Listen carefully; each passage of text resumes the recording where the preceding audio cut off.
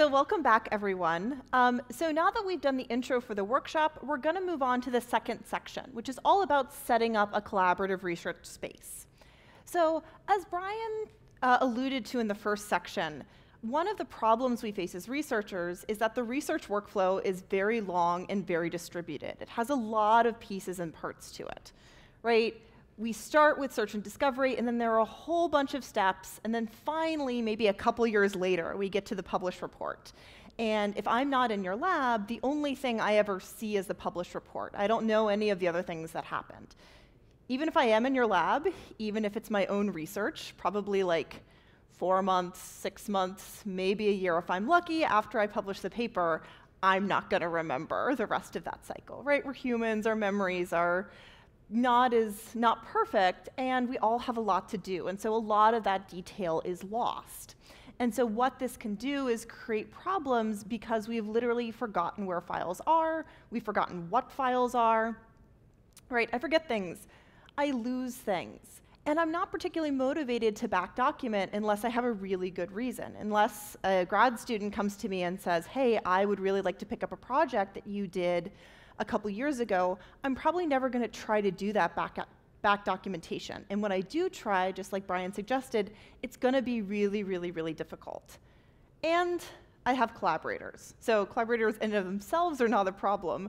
But the issue is that all of a sudden, I have files that are living on my computer and my collaborators' computers and my collaborators' flash drives and my flash drives and their email and my email and their Dropbox and my GitHub, and all of a sudden we have files every which way, and it can be really hard to pull those files all back together, figure out which is the proper versions of those files, even figure out if, like myself and my advisor who have the same named files, if those files are even actually the same.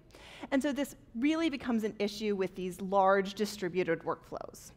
So what can we do about that? The first thing we actually want to think about doing is setting up a common research space and structure our research before we get started. One of the things you're going to hear me say a lot during this workshop is put in the work at the beginning so that we have our structure, we have our plan, and as we go through the process, we're just filling in the information. You can think of this kind of as setting a research management plan. Sometimes we talk about data management plans, which is, what am I going to do with my data? How am I going to store my data? But we really want to think about what am I going to do with my research? How am I going to manage that? How am I going to store it as I go through that research process so that I can reproduce my own work? So what we're going to be using to create that structured research space is the Open Science Framework, which Brian mentioned. So I'm going to kind of show you some of the features of the OSF to set up that structured workspace. And then I'm going to have you all do a short activity to kind of start getting that structure in place. So as Brian mentioned, the Open Science Framework is a free open source web tool.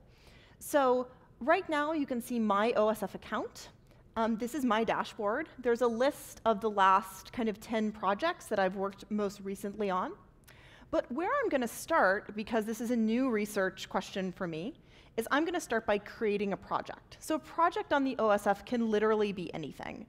It can be an individual research question. It can be a series of studies, a line of research, a grant, a lab group, a class. Just think of it as what is the largest kind of structure that I want to be able to nest under. For this particular workshop, we're just going to start really simple and think about what would a structured workspace be if I was thinking about one particular study. So to do that, I'm going to click on this green Create New Project button. I'm going to give it some sort of descriptive name. Let's go with APS Workshop. Going to click Create, and then go to that project. So this looks pretty sparse right now. Every project on the OSF starts out pretty much exactly the same, and it starts out very blank. Part of that is so that different workflows and different structures can be built up on the system. It was built to be very domain agnostic. So the type of research workflow and the type of structured workspace that a psychologist might want might be different than what a physicist might want. And frankly, the type of structured workspace that I want, even though I'm a social psychologist, is probably a little bit different than what Brian might want, and he's also a social psychologist. So it starts pretty flat, and then you can build up the structure you want. So I'm just going to go through a couple of the common kind of features of the system so that we can work with them in an activity. So you'll see I have the title of my workshop. Right now, I'm the only contributor on this. It has a date for the creation, and then there are a couple of kind of big chunks on the screen that are sections. So this is the wiki. This is a real-time collaborative editor where I can put in text or images or hyperlinks to help describe my project. I tend to use it as kind of the working abstract of my project. So describe kind of what my project is about and update that as I get more information about what I'm planning to do with my project. So the wiki is my collaborative editor. To get into it, I'm going to click on this little widget right here. And you'll see this opens up an editor in the right side of my screen. So it's Markdown enabled if you happen to know what Markdown is. It's just a formatting language. If you don't happen to know the Markdown syntax, you can use the little buttons. So when I start a project, the first thing I do is I write down my research question. I used to write it down in paper notebooks in lab meetings when I was having discussions with my advisor or with the people in my lab group. And of course, the paper notebook went missing, and then like 2 weeks later, I would have another meeting with my advisor and be like, Allison, we had a research question. What in the world was our research question? It was awesome. She's like, didn't you write it down? I'm like, yes, I wrote it down, but I lost the notebook. So the minute we kind of know, okay, this is what our project is, we want to start that documentation, right? We never want to try and assume, oh yeah, we'll remember it, because this way we can never forget. So I'm just going to put in my own research question, which is, do men and women differ in self-reported political ideology? I'm then going to scroll down and click Save. And then that is in my wiki. It will always be there, and if I go back to my project, I can see that it appears right there in my project. As this kind of evolves and maybe I add more information, I can add that and that will update. So there's the wiki. There's also a section for me to upload files to the system. We'll talk a lot more about files in a future segment, but I did want to mention it. Right now you can see it's just kind of one giant bucket for files. So I can upload files to the system by clicking on this OSF storage icon, and then I get this upload link. So you can upload pretty much any type of file to the system that you want. So PDFs, Word documents, data files, R scripts, SPSS scripts. You can upload any file as long as it is less than 5 gigabytes in size. But as Brian also alluded to, part of this is going to allow you to knit together sections of your workflow, which we'll talk about in a little bit. So if you already have a place where you tend to store your data, so for example, maybe your university has a box.com account, you can connect that up. But if there isn't a place where you tend to already store your files in some sort of collaborative cloud storage environment, you can upload them directly to the OSF if that makes sense for you. So right now, this is very, as I mentioned, kind of flat. It's one giant bucket. I know with my research, I usually end up with a couple hundred files for any given project, and it can balloon to way more than that if it's a really big project. So I could just dump them all into one section, but probably eventually then I would just end up with kind of a giant project and I actually can't find anything within it. So I'm probably going to want to add structure to this project. The way I add structure is by using this Add Component button. So you can kind of think of structuring a project in 2 ways. You could upload all the files and then move everything around. That's one way to do it. I tend to like to add the structure to my project before I've even started my research, as a way to give myself a concrete plan of this is how I plan to organize my project. And so that way, anytime I go back to this project, I have that mental reminder, oh yeah, I was supposed to be keeping track of my materials. Oh yeah, I said I'd be uploading my R scripts. Oh yeah, I said I'd be uploading my data. And so by creating that structured space first, it actually helps me remember as I'm getting in files, as I'm generating them, to put them in the place where they belong. So to add that structure, I'm going to click Add Component, and then I'm going to give it a name. I know I'm going to want to have a section for materials. I can give it any name I want, and then I can give it a descriptive category. And then I'm going to click Add. So now I have a separate section of my project. If I click on this, what you'll notice is that this materials section looks very much like the APS workshop part of my project, right? It has a contributor, it has a wiki, it has its own section for files, and I can actually add components underneath this. And so each of those components is creating a separate subsection of my project that is kind of independent. And I can add files to it, I can give it a description to really kind of structure my workspace and figure out what is supposed to live in here. So because this is supposed to be collaborative, right now I am the only contributor to this. So even if I sent Brian the link at the top of this page, if I sent it to him and said, hey Brian, here's the APS workshop, can you please upload our slides? He would get that link, he would attempt to go to it, and what he would see is a forbidden sign. He would email me back and say, Courtney, I cannot access your project. So everything on the OSF, as Brian mentioned, is private by default. There's this little public-private toggle up here. So at any point, I can make a project public if I choose to. But right now, we're just starting our project, right? I don't want to make this public right now because we haven't even started looking at our data. So instead, I want to invite Brian into my research space. I want to add him as a contributor. So to do that, I click on the Contributors tab. I search for his name.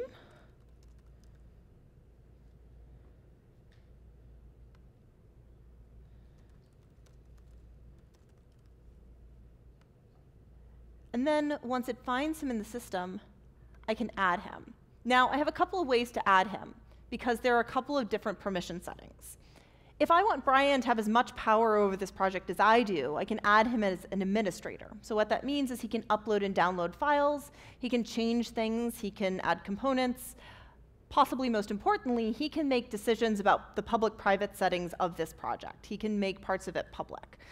So maybe I decide that I don't want Brian to be an administrator. He should not have this much power over my project. Maybe in this situation, he's just acting as my research assistant. He's just collecting data for me. So maybe it makes more sense to add him as read-write. What that means is he can upload and download files, he can see into my project, but he doesn't have that power over making things public or private.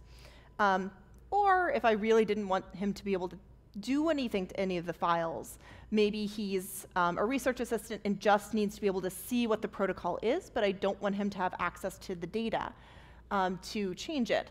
I could add him as just read. He would only be able to view things, he wouldn't be able to change things. So I can have really fine-grained control over who can change my files and who can access them. So I'm going to add Brian, and it's going to say, what parts of this project do I want to add him to? So I'm going to say I want him to have access to both materials and the APS workshop section. So what this should suggest is one other thing that components do, apart from just kind of sectioning off files, is they give me control over who has access to what parts of my project. So Brian can see both what will end up in my materials section as well as the contents of this wiki. I'm going to add another component. This one I'm going to call data. And you'll see this checkbox.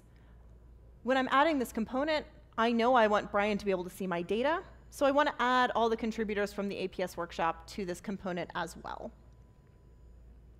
I add that, and then I realize, you know, there's also somebody else I want to have access to this component. I'm going to add my coworker, Sarah Bowman, and search that as well.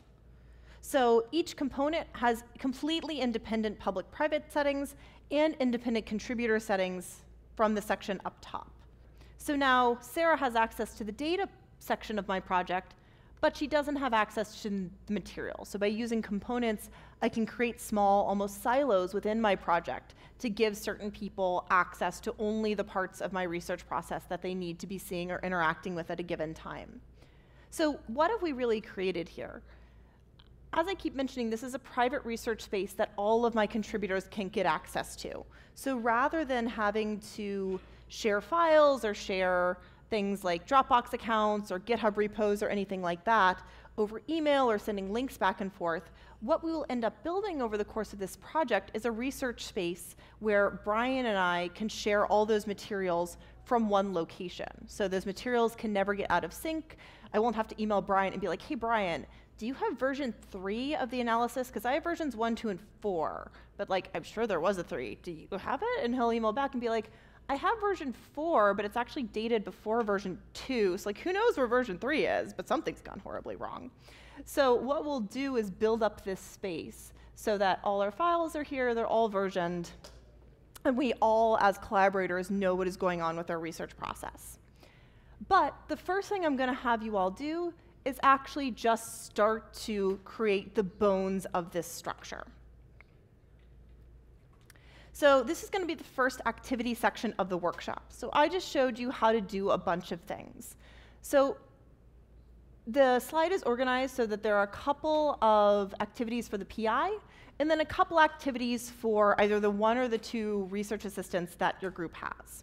So for each PI in the group, if you could create an OSF project, add the other group members as contributors, and then once you've done that, create a data component with all the contributors having access to that component.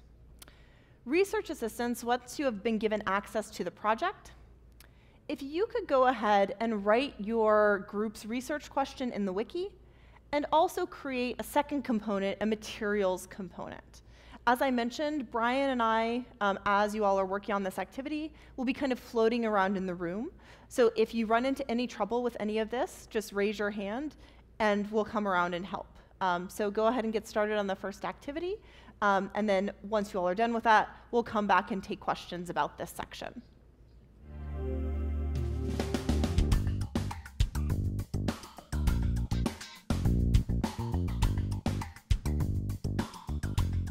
All right, so it looks like everybody has finished the group activity. Hopefully you didn't have too much trouble getting through those points. So what we're going to do now is open it up to questions about either the first section or the second section. So any questions that kind of came up while we were presenting, or questions that came up as you were working through the activity points in the OSF. Maybe you saw things that you kind of wondered about, or you had questions about how exactly some of the features worked as you started to work through them. I had a question, like while working on creating the project, can I move a component hierarchically up? That's a great question. So within a project, once you've created a component, so for example, I can actually show you. So the question was about whether you can kind of move components once they've already been created. So once you create a component in a project, you can't actually move it. So if I wanted to nest data under materials after already creating it, I couldn't do that. What you can do, though, is, ever so often you're creating a project structure, you realize you've made a mistake. You can delete components and then recreate them in another location. So if I wanted to delete data, for example, I would go into that component, click on the Settings tab, and then I would have this Delete Component option. So if I deleted that, the component would disappear, and then I could, if I wanted to nest it under materials, say, I could go ahead, go back into my materials component, and then add another component underneath that, call it data, and that would nest it under there. That make sense? Yeah. Right? Yeah. Are you guys working on an app, an Android or an iPhone app? Any kind of OSF app? Is that happening? The question was, are we working on an app like for the Android or the iPhone? And right now we are not. The browser is mobile compatible, so if you open it up on your iPhone through the web browser, you can still work with the OSF that way. And in terms of efficiency, that's the priority compared to now maintaining and hosting multiple different applications or platforms for engaging with the OSF. So for efficiency purposes, we're sticking with just the web browser for now. All right. So thank you for the questions. Since that seems to be all for this section, we're going to go ahead and conclude the first section about creating a structured research space. Then the next section will be talking about pre-registration and pre-analysis plans. Thank you.